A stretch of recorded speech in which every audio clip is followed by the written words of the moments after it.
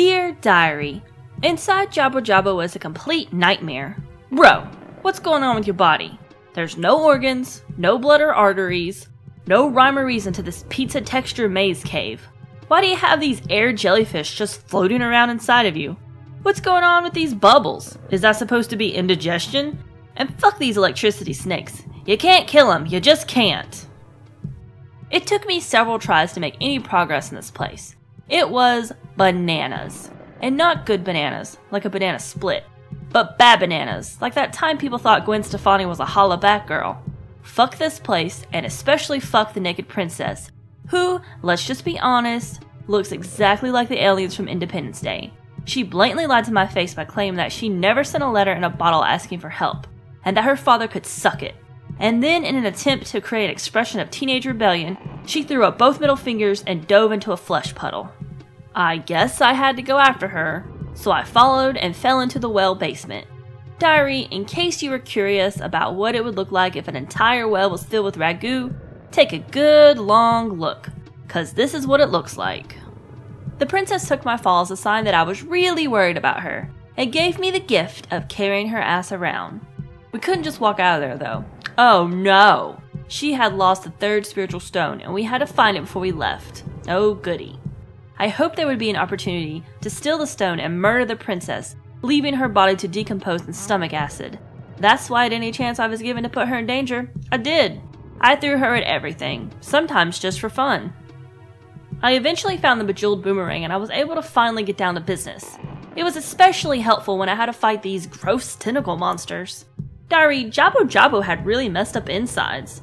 We probably should have sent one of those fish people to come down here with a large dose of penicillin. That poor guy had mono or something. Killing all the tentacles revealed a path that led us back down to the ragu chamber.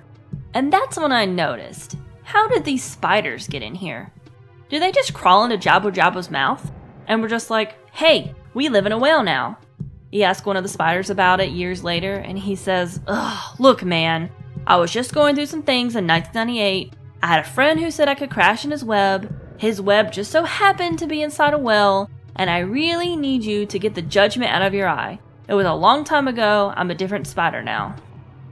In the next room, the stone we were looking for appeared, and Princess Roto jumped onto the platform and swiped it, but I knew it was too good to be true. But before I could stop her, her bossy pants got sucked into a ceiling, and a giant octopus appeared, and said, fuck you, you're going nowhere. And I thought, Diary, instead of showing you a really long, boring fight where I died a ton of times and lost my temper, I would just share with you 5 really cool octopus facts. Number 1. Octopuses are really smart. They can open jars. Number 2. All octopuses are venomous, but only the small blue-ringed octopus can hurt humans. Number 3. They have 3 hearts. Number 4. To escape a predator, they can lose an arm and regrow it later. Number 5. The common octopus will collect shells and other objects and build fortresses or gardens. In the next area, I had to fight the electric fungus that was making Jabbo Jabbo sick.